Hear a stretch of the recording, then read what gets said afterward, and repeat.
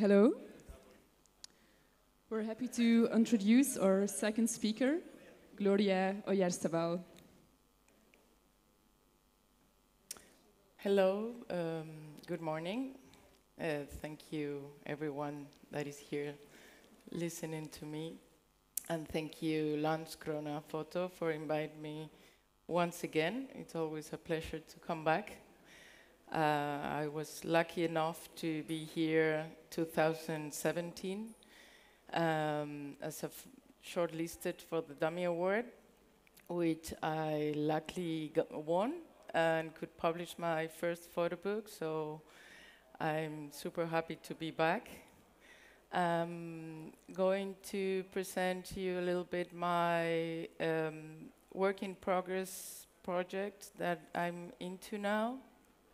It's a project that I started in 2019 while when I came back in 2017 from my artist residence in Lagos, where I developed my previous project, Women Go No Agree.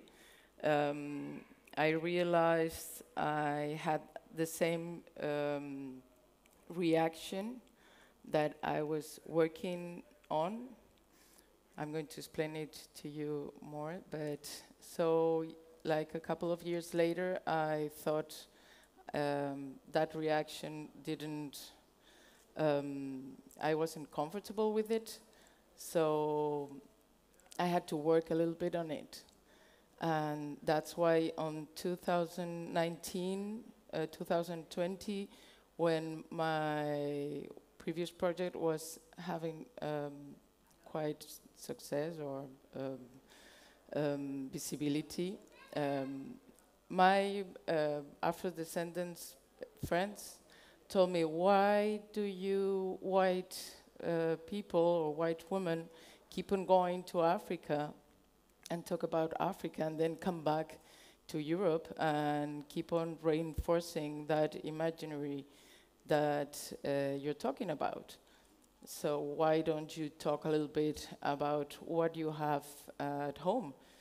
So that's what I did. Basically, I started to think and research about what was happening with that imaginary in our land.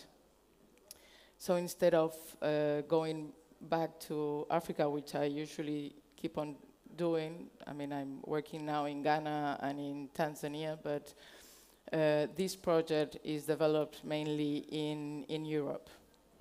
So when I was in 2017 in Lagos, one of my main research paths was working in the National Museum, a place that I knew before and that it always shocked me because I found a very, very chaotic and empty museum.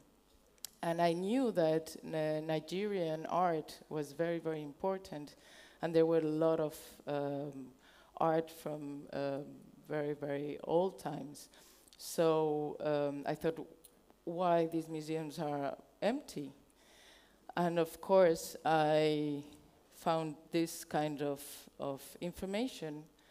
We are the owners of the concept of a museum, no? So I started asking myself some questions, as I always do.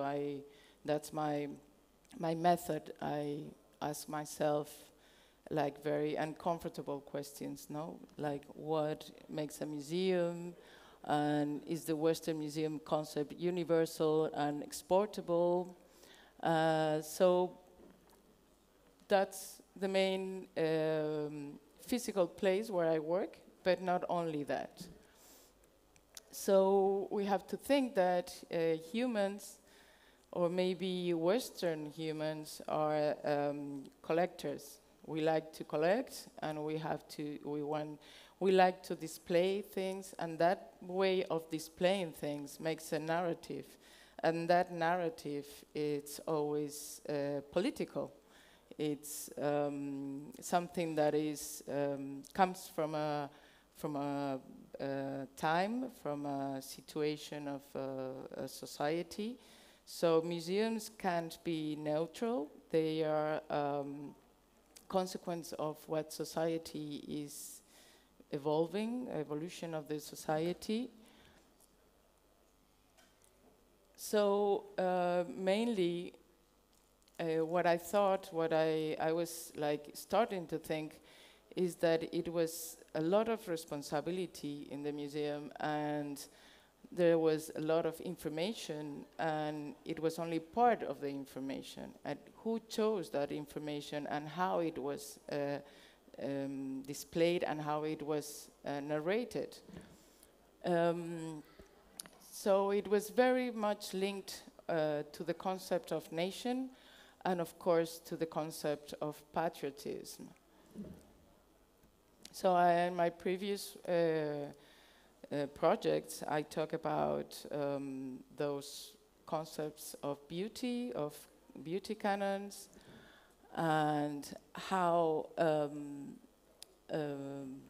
dangerously they can be linked to this hierarchy of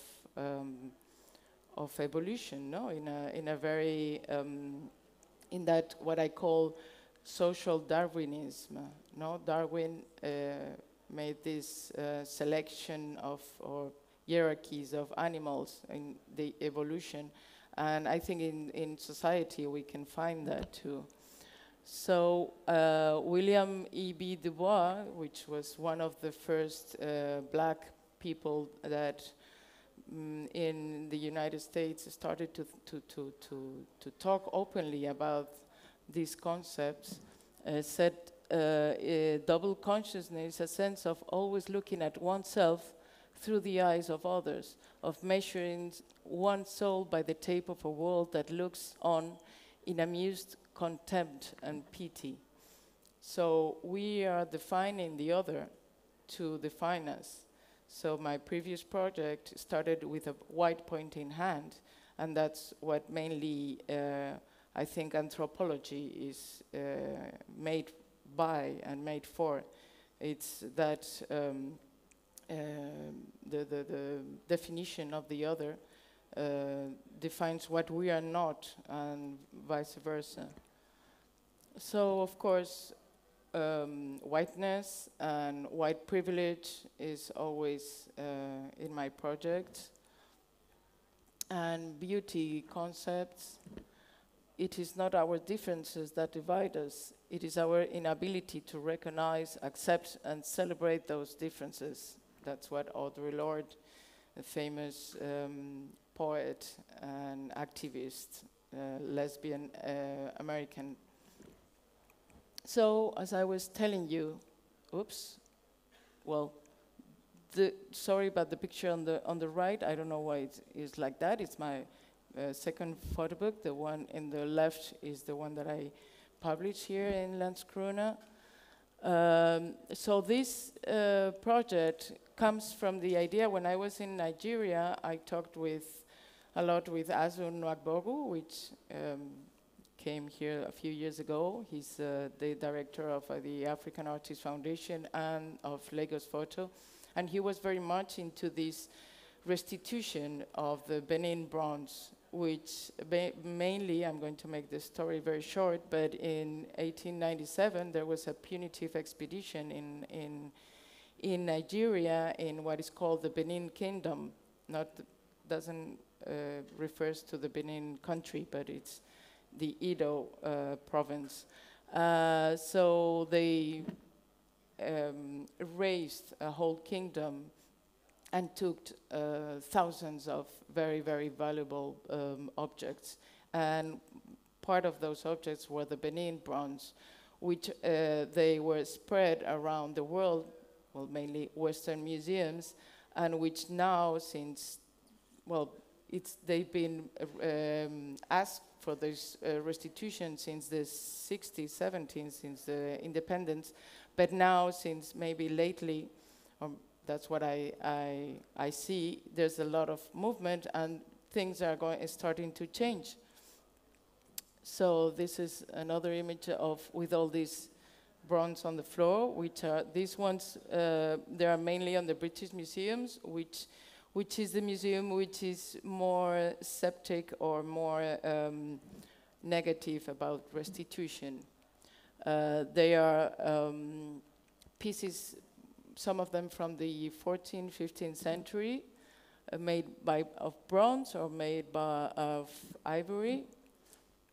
This is in British Museum. So one of the museums that was very, very helpful and very open to my research was the Museum of Africa in Tervuren in Belgium, which is very near to Brussels, and which was the pavilion, summer pavilion of King Leopold II. Which, when it opened, it was the idea of showing all these objects that came from the colony was the idea of justifying that colonization. So the human zoo, it wasn't called like that, but it was now renamed years later as a human zoo. It was like a universal exhibition. So you can find images like this, how they were forced to act in a Western way. There were, in the first human zoo, there were like 260 people, many died. And now, years later, what is happening is that reviewing the history and reviewing the narrative, there's a lot of protest. So what happened that in 2020, apart from the pandemic lockdown, we had this huge global movement of the Black Lives Matter, and the consequences was not only about the black people rights, of course, that was like the main skeleton, but the consequences was, as you might know, is the fall of the monuments and what it meant. So that's Leopold II and the sculpture that is in Tervuren. So the Leopold II is part of my previous of the photo book, the project that was published here. And that was the 23 years of the Congo Free State, where the amputations was very famous afterwards. So this is what happened in the age of the Conference of Berlin, where Africa is splitted, and this was in 1958 during the Congorama. At the same year they were building that, so imagine the shock. So this is the museum.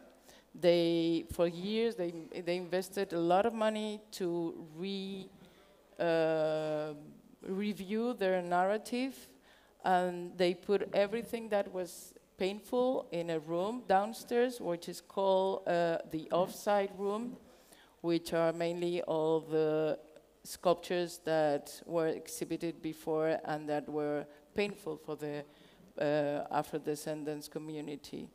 But then I found things like that which I didn't feel they were very appropriate.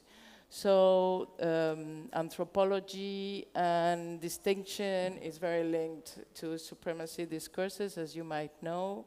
These classifications of human, and of course all these images that come from this book that was rather controversial, The Sex, Race and Colonialism in 2018. So this is oh my goodness, I don't know what happens with this. These are not, okay, this is all cut. So this is part of this project, which is, as I told you, is a work in progress project, which I'm talking about all these restitution subject, but also about how the African woman was represented in Western art. And so I used a dance, because I come a lot from contemporary dance, And of course, animals are also part of that exotism that is reinforced in these museums. And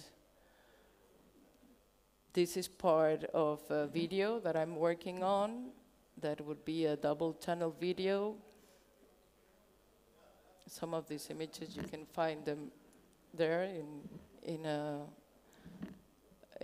spread.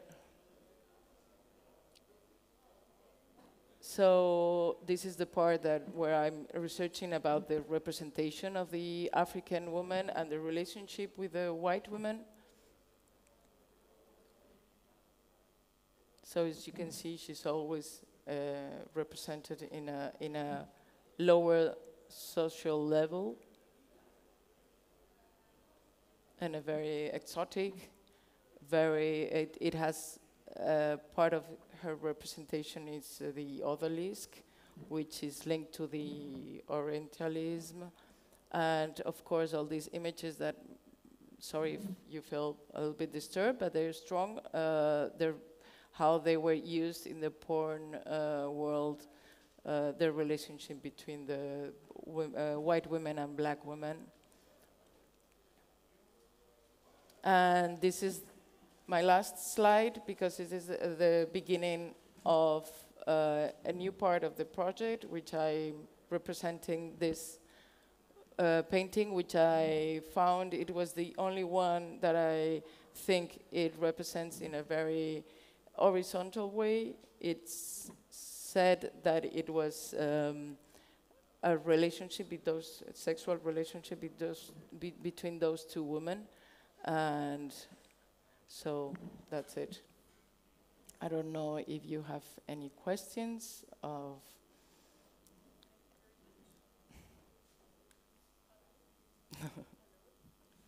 Thank you very much, Gloria, for this captivating, brief introduction into your exploration of the concept of the museum in the context of colonialism.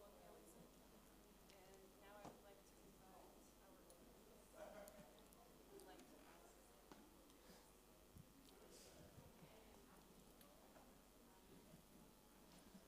Hello? Ooh.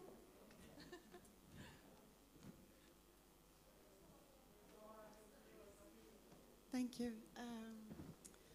It's kind of two parts in my question. One is if you know about any initiative where... Sorry? Do you know about initiatives where they are giving back the artifacts to the African countries? And the other is that as I was looking and hearing you, I was thinking about that those artifacts is like taken out of a context, and that must be very important to the African people, and now they have to like rebuild their history. A lot of information has been gone because it's taken out of the context, and like you were telling about the narratives, it's been, in my mind, distorted, and it's a lot of information that has been lost. So rebuilding this one, if they get those artifacts back, do you know anything about how they're thinking about that, if it exists? There's a lot written down, there's a lot talked about. It's said that 90% of African art is in our museums or in our private collections. So that's like a big, wide or black hole in the narrative. So the problem now, there's a wonderful artist called Kaderatia, which is working a lot in this, and he made this video that asks every single person that is involved in this, from the museums till the people in the village. So the problem is that, okay, so what do we do with this? No problem, because some museums, they don't even want to talk about it. But, I mean, society is pushing, no? This decolonization process is touching everything. The academy, the educational programs, the institutions. So it's slowly moving a little bit. So, okay, so there are so many English museums that are saying, okay, I'm going to review all my collections and go one by one. Of course, President Macron in France asked Felwine Sarr, which is an Senegal intellectual, and Benedict Savoy, which is a French historian, and they made the Sarr-Savoy manifest, which they said, that was in 2018, I think, and that started to move a little bit, the concept, the Musée de l'Homme, the Quai Branly, all these museums that have so much information and so much artifacts. But okay, so once you say, all right, we will give it back, where do they go back? Do the people want it back? So many of those artifacts, they are supposed to be returned to conflict zones. So they are not available to receive it, or maybe they're thinking about so many other things. The case of Nigeria, for example, they're building a big, huge museum in the Edo province near the Benin City Kingdom. Huge, like very modern, and so they will probably receive all these Benin bronze. But the Benin bronze is just a tiny part of all these looted art, no? So first, it will be very important to know which objects are due to be returned, because if they were bought, if they were paid, they don't have to be returned. They should not be returned unless they were paid back. But if they were looted, if they were robbed, if it's a war situation, that's another situation, and that's another law, and that's another conversation. So it's very, very complex, but at least things are moving, and there's people pointing to all these people working in the museums, and they feel they have to talk about it. So that's very important. And then the last thing I wanted to point out is that many of these artifacts, they have this spiritual function in the society. And once they are robbed or violently taken away, that spirituality is lost. So maybe it's useless to put it back. And of course, will they put it back in a glass case, or in a shrine, or in a house, or where? Because maybe it's not our concept of being in a white cube with light and people going to visit it. Maybe it's meant to be in another place, no? But I think in the case of the Benin bronze, the ones that are the square ones, it's really like our paintings, that they are narrative, and they're telling about the Portuguese when they arrived in the 15th century, and it's part of a tale. So it's important at least they have it, and at least they part of a society will have access to it. But that's a tiny part of it. Question? Thank you. So I really don't remember what I wanted to say, because while you were talking, I had like so many things in mind. But I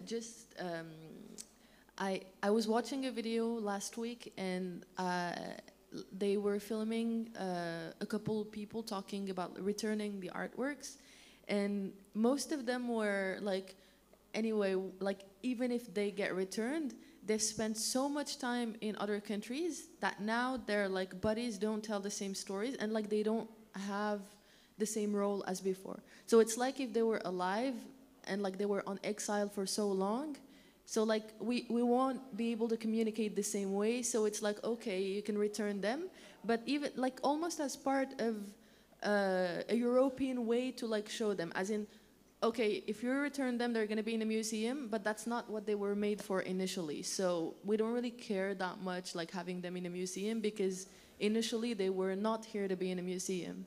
And it's very funny because it also reminded me, so I live in Morocco, I was born and raised there, and I don't know what happened in Morocco 10 years ago, but they started like opening these big museums, and it's like, so we go from like no museum to like Morocco alongside Nigeria and South Africa becoming like art centers in Africa. The thing is the museum, so like you have this huge building, but it's only filled with people like on the opening, and then the exhibition lasts 3 months, but like there's no one. And for example, if I see my family or like my friends that are not artists, like they only go to the museum when I have an exhibition. For them, the museum is Iman, but like there is no such thing as a museum the rest of the time. Of course, but that's educational. Yeah. But the problem is it the way to narrate? I mean, is it universal? No. Is everyone in the global planet has to have a relationship to artifacts as we do? No, because like, for example, my parents, it's not like they didn't know what art or like culture was. It's just that they don't know it this way, because to them, like art is more either like outside in like Jamal Fna Square, for example, in Marrakesh, where like you have people telling stories, or when they were kids, they all like played theater in like local art centers, although they were more called like youth centers.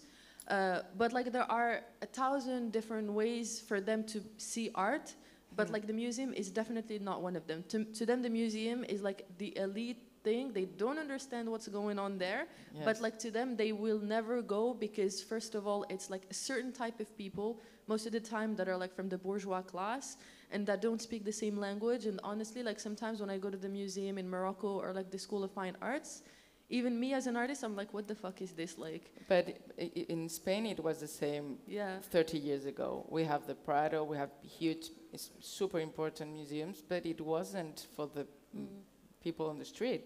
Yeah. It was for the people, for the light, for the bourgeois, as you said. And it's very important what you're saying, that there's so many societies and communities that work in orality, not objects. Yeah. So what's the point? What's the point? I mean, it's great to recuperate all that, but let's see how. Yeah. And then the other problem is this fear that Western museums have to suddenly find themselves empty. No, is what. So that's why I put all these glass cases empty. No, it's what, and that was in Egypt. In the museum, they're going to move everything, so it was that moment of void, and so it was yes. I mean all that.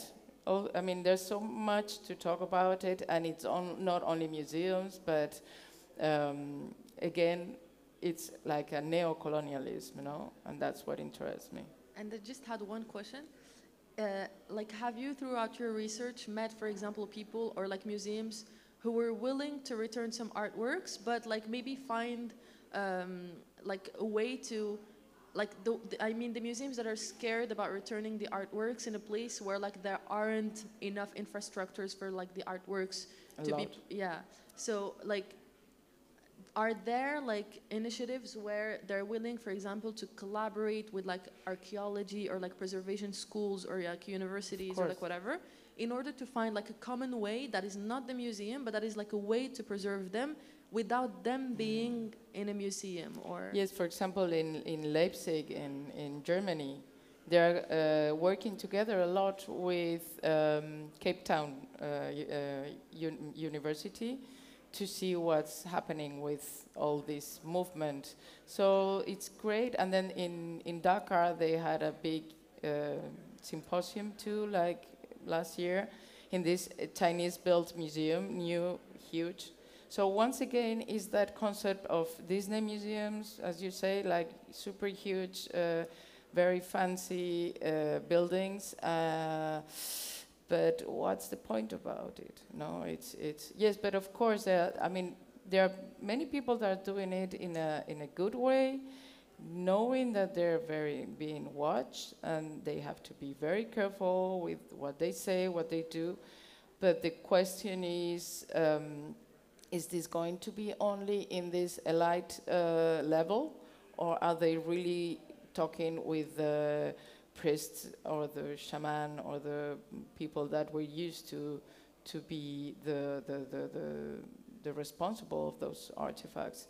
And then I wanted to say the last thing is that we feel that there's a big hole in African history, but history, as they say in Africa, in that continent, is not only slavery and colonization.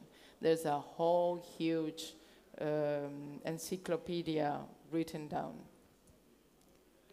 It's from them, very important, not written by us, but written.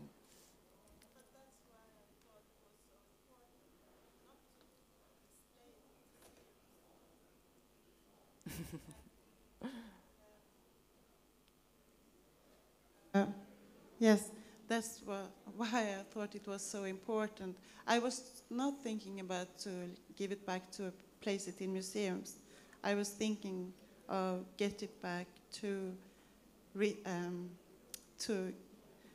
take back their identity and their culture and their history, because those artifacts and the information around them, I don't think we have the pieces in the Western world to really get the picture and to combine them and build this history or identity.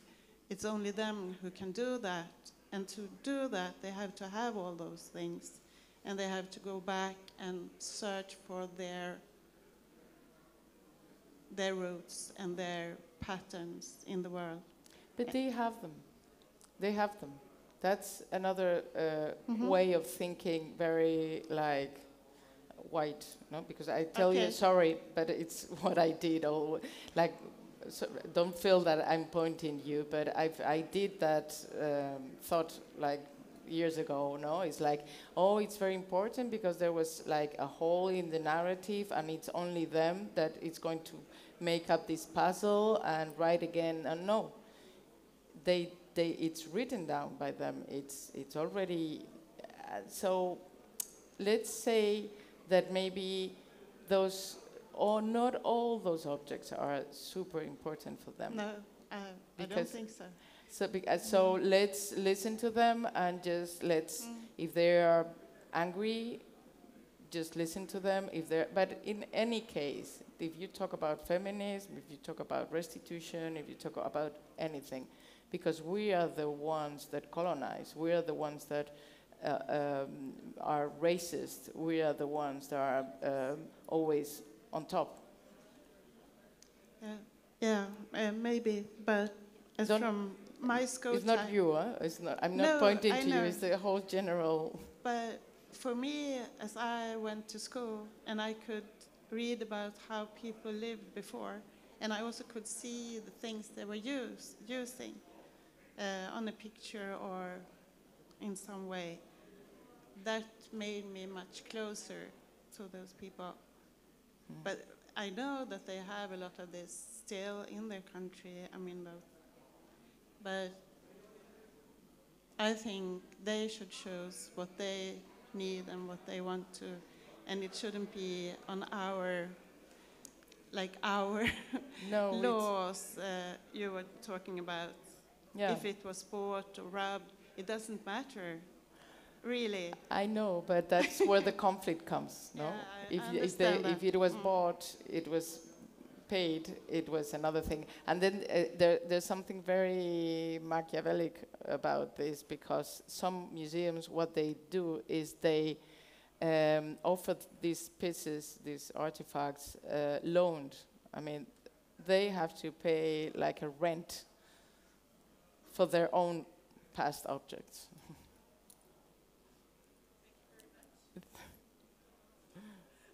Thank you very much. Thank you. Sorry if it was too long. No, not at all, of course. Yeah. Thank you. Thank you.